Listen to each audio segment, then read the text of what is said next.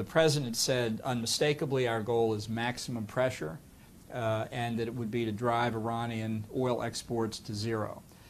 We understand, obviously, a number of countries, some in the immediately surrounding Iran, some of which I just visited last week, others that have been purchasing oil, may not be able to go all the way to zero immediately. So we want to achieve maximum pressure, but we don't want to harm friends and allies either. And we're working our way through that. I think it's important that we not relax in the effort.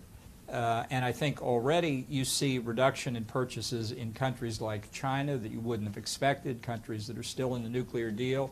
We've also seen Chinese financial institutions withdrawing from engaging in transactions with Iran.